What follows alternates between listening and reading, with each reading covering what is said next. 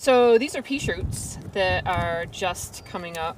As much as Annie Maley loves snipping her pea plants or ripping fresh rhubarb from her backyard garden in Rockland. Oh, this one's fat. Right now, she's missing her regular job.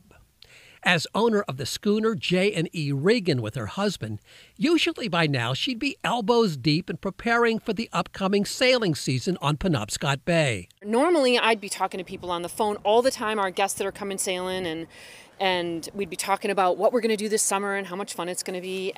Missing all that interaction with the public, Annie cooked up an alternative, Cooking with Annie. 5 cups of flour. Offering recipe tips from inside her own kitchen on her own YouTube channel. All of a sudden, everybody's home in their kitchens, and they have no idea because all the restaurants are closed. And I thought, I can help with that. Ask me a question. I help you. Annie is no stranger to cooking. For more than 2 decades, the mess chef aboard her own boat. She's also published 3 cookbooks featuring her own original recipes from cooking at sea.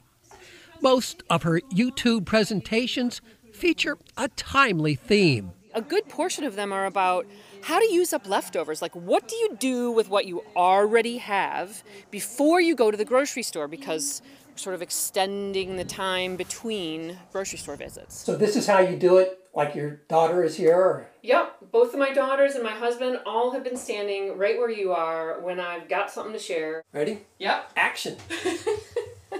What it lacks in fancy production, Annie says it more than makes up for in the fun she's having while anxiously waiting for the season to finally set sail. And while it's no day on the bay, Cooking with Annie, she says, has a good ring. Maybe the start of her next adventure. I'm having a really good time doing it. Who knows? Be fun to explore it, and I hope so. So it just so happens that Annie and her husband are selling their schooner. So taking that next step may not be that far off.